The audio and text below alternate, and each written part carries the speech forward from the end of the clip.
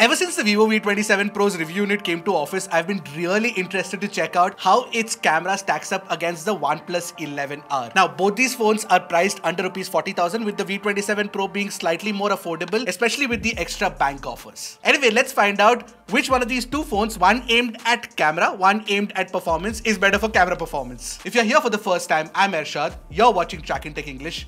Let the battle begin. First things first, the OnePlus 11R has the Sony IMX890 sensor for the primary camera, whereas the Vivo has, the Sony IMX766V, which is a custom sensor. Now, the secondary and the tertiary cameras on both is an 8-megapixel ultrawide and a 2-megapixel macro. However, the selfie camera on the V27 Pro is a larger resolution 15-megapixel one, which of course takes pixel-binned selfies.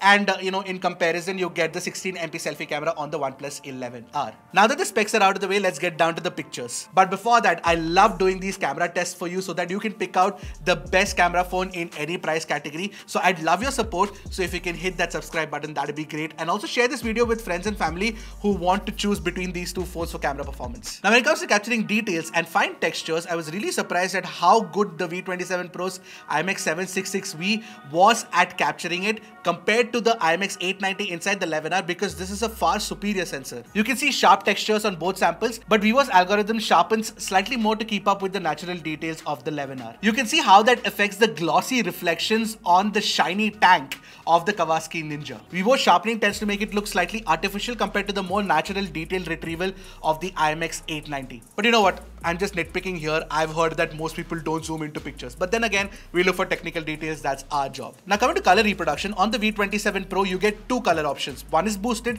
and one is natural. Now, if you followed my work, you know that I prefer natural colors, but I know for a fact that a lot of folks also prefer boosted colors. Now, when you compare the natural color Vivo shot against the OnePlus 11R, you can see clearly that the red of the car, the green of the leaf, the blues in the background and the browns in the background are slightly, boosted on the 11R sample, which of course makes it look slightly more attractive. But then again, if you want a more attractive picture from the V27 Pro, you can very well use the boosted color option, right? It's a very good thing that Vivo is actually giving you the option to pick the color science of your choice. Now, for somebody who prefers natural colors like me, they would go for that. Somebody who wants boosted colors can pick the boosted one. And when you look at the HDR samples, you will notice that Vivo's algorithm is much better at controlling the highlights on the rear and also bringing out more details from the shadows. And all this while making the picture look very natural. In fact, when you're shooting friends and family against a very strong backlight, you will notice that OnePlus's HDR algorithm screws up really badly. In a bid to make the faces look brighter, there's a lot of bloom around the face and the picture looks very unnatural. I'll really pick Vivo here. And technically, 11R's HDR processing is kind of weak. Now, talking about capturing friends and family, if you shoot them in good lighting, OnePlus still tends to brighten faces unnaturally. The exposure is just perfect on Vivo. But both the phones tend to get the skin tones wrong. Where OnePlus goes for a fairer look, Vivo finds it difficult to control the reds on the skin, which is also true for selfies, which I'll come to in a bit. However, if you're looking for sharper details and textures, I think OnePlus does a better job than Vivo. Now, moving on to portraits, I like Vivo's algorithm for offering better depth rendition and no unnecessary face brightening like, 11R does. Vivo does go overboard with the kind of lighting and filters and, kind of tuning that you can do with the portrait mode, including a special wedding photography mode. Now, obviously, these are added advantages. I'm not somebody who uses those, but in the hands of the right photographer, like Joseph Radhik from Pixel Village, you can see the kind of, pictures that you can get with it. Now, finally, coming to low light shots, Vivo's night mode algorithm and multi-stack processing offers a brighter shot, which is very evident. Moreover, it offers sharper details because the noise compression algorithm doesn't soften it out like the OnePlus 11R does. In a bid to reduce the noise levels, 11R's algorithm crushes the details too much. Especially in the final set of samples, you can see how the 11R crushes the shadows. By the way, I did notice one thing is that OnePlus doesn't open the shutter for as long as Vivo does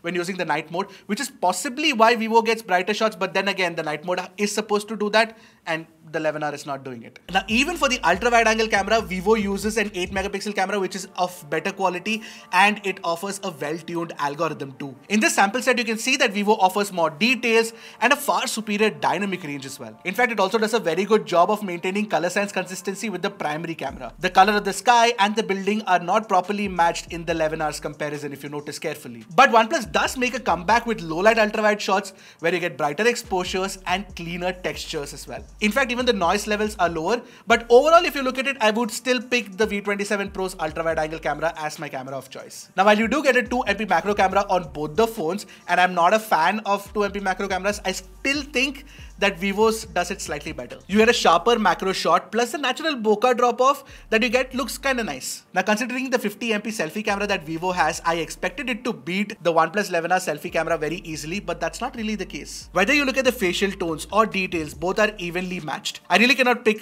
one to be superior compared to the other.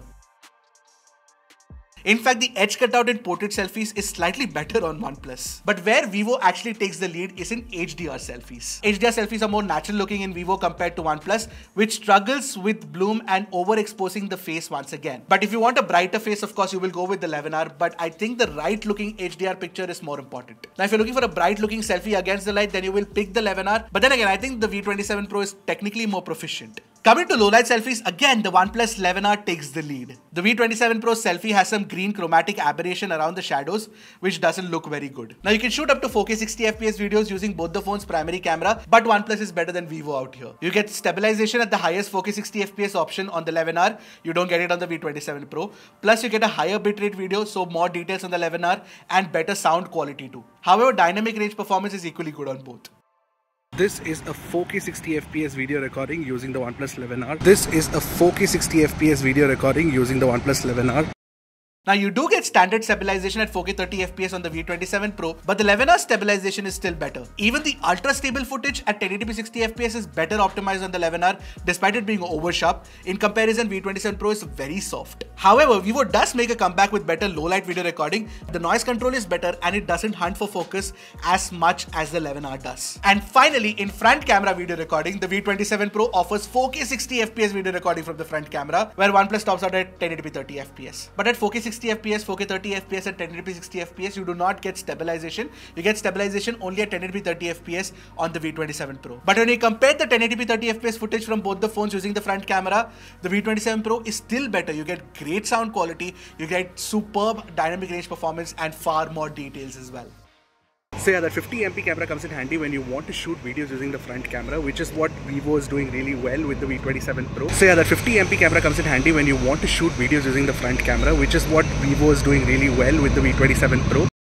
Now after testing the cameras on both these phones, I have some clarity. No pun intended here. So Vivo V27 Pro's primary camera, ultra wide angle camera and macro camera performance is better than the 11R overall. I did expect the V27 Pro to beat the 11R in selfie camera performance, but that's not really the case. The 11R actually matches up, in fact sometimes even beats it, especially in low light performance. But the V27 Pro selfie camera is definitely useful for better quality video recording, which is not possible on the 11R. However, when you're talking about rear camera video recording using the primary camera, then I think the 11R does a better job. So if you compare all the parameters, V27 Pro is overall the better camera phone compared to the 11R. What do you guys think? Do you have any problem with the assessment? Do you have any differing opinions? Let me know in the comment section below. That's it from me for now. I'll see you guys in the next one. Until then, keep tracking and stay safe.